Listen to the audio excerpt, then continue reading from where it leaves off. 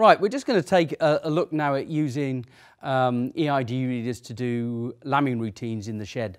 For most of us wanting to use EID as a management tool, lambing is the big event of the year. It's when we're going to tag the lambs up, link the lambs to their mothers. We can then work out who the sire is. We want to know that the animal's date of birth. And if we can, we might want to go on and weigh it, and we might want to record breeding traits, things like lamb vigour or milk availability off the mother. So lambing's the big event of the year with an EID reader. And you can only really do this with either a Psion or one of the Aggredent APR 500s. Stick readers just don't do the job unless you send the EID to a computer or something. The Psions, though, lend it are really, really useful, and they're very, very good at this because we've got the information about the ewes on the reader. We know who they are. We can find them manually, or we can use the EID reading capability to actually scan the ewes tag and therefore identify her that way. The routines for lambing are also then configurable, so you can do a basic lambing routine which just scans the ewe, scans the lambs, links the two together, or you can do a much more sophisticated one where you actually get to record breeding traits about the ewe and breeding trait about the lamb or lambs. And we can obviously record stillborns, prolapses and abortions in the same routines. So the Psions are very, very good at this. They have one major advantage is that we can actually check the actual tag numbers of the ewes. The other simpler readers, the APR 500s, well, they're data collectors. So there's no checking really as to what you're doing, but they still create a very quick and efficient lambing routine, as we'll see. Okay, we're going to do a sheep lambing record. This is the main sheep menu, so to go into lambing, we just hit the lambing button. We have the option of either entering the tag manually for the ewe or reading the tag. She's got an EID tag, so all I need to do really is just click the button that says click to read. And once it's reading, just wave at the ewe. We get the ewe's number, and you can see she's come up here. She's number 126. Once we're happy that that's okay, all we do is click OK. And the next thing we get is the selection of lambing events. Now this is birth of lamb, so it's the first one on the list, but we've got others in there. So if she'd prolapsed, we could record prolapsing. If she'd aborted, we could record the abortion. But going back to birth of lamb's number 1, so all we do is hit number 1 on the keyboard and then click OK. The next little question is, how old is the lamb? Now this one lambed just yesterday, so it's just 1 day old, so okay, I can go put the 1 in on there. The Psion will let you do any age up to 30 days, so you've got quite a broad time in which you can tag these up. But we're happy now, we've got 1 day old for the lamb, so all we do next, click OK. Yeah.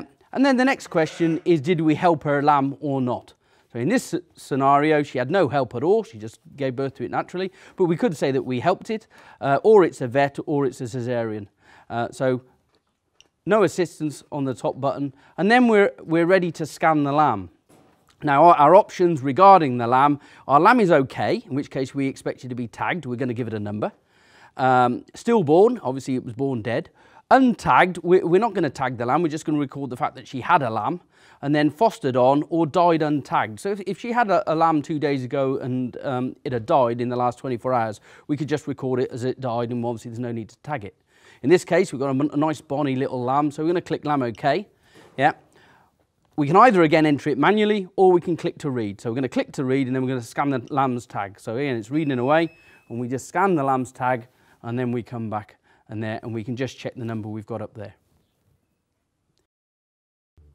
All right, once we've got the lamb's tag number, we click OK to carry on, and we get the basic questions for its sex. So it's a ram or a ewe or a wether. This one's a ram lamb, so I'm going to click OK to that. And then we get just a confirmation of its breed. Now, if she'd been sired by a Texel or a Suffolk or something like that, we could pick the breed of the lamb. And we use the breed to just confirm when we're looking up who the sire is, who the sire was. So in this case, it's a nice little Jacob. So here we're going to go number 1 for the Jacob, yeah, and then click OK. We then get lamb 2 options. Now, lamb 2 options are exactly the same as lamb number 1, and if she'd got a second lamb, we'd go round the process again.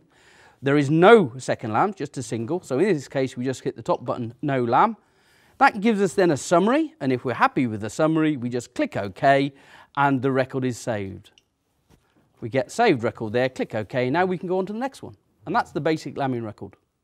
Right, back in the office, all we're looking to do really is just plug the Psion into its docking station, go to our FarmIT management software and just synchronise the two up. And the synchronisation process will import all my lambing records that I've just made outside and any sheep setups I've done, and then create the records on my computer, and then put all those records back on the Psion. So if I go back outside, I can go and look at the lamb and get all its history about what it's done. So here we are, we've got the Psion in its docking station. We just press it down to make sure it's in, nice and firm there. This is our farm management console. Up here we have an icon for the mobile, so we open that up. The most important thing is that it actually says the mobile device is FarmIT Mobile, which is the device name of the Psion. Then all we have to do at this point in time is hit the real big button in the middle that says synchronise. So all we do is click synchronise, we sit back and have a cup of tea. This will take us about, well, we'll see, probably about 30-40 seconds, and then it'll tell me that it's complete, job's been done, and all my lambing records are created down the side. There we go, it's created its stuff. It starts putting it all back on the Psion, and any minute now it'll say that it's done.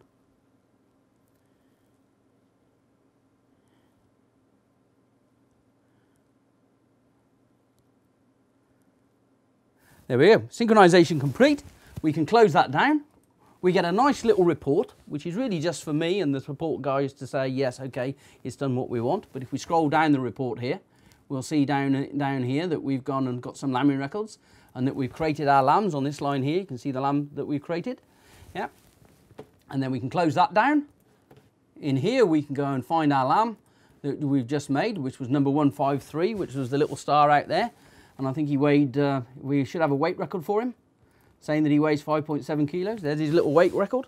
So everything that we did outside is now created on the main computer software all automatically for us. We can sit back, have a cup of tea, and if we really want to go next, we'd go to sheep, come down to analysis, lambing analysis, pick the year, which is this year, yeah, and then we get all the information about what all my sheep have done this year and who's had what and everything there, and I can click on my stats button and I can get all my little stats up there telling me how many lambs have been born, who they've been born to, how many were stillborns I had, how many prolepses I had, and hopefully how many live lambs I've got left with to turn out and put in the field.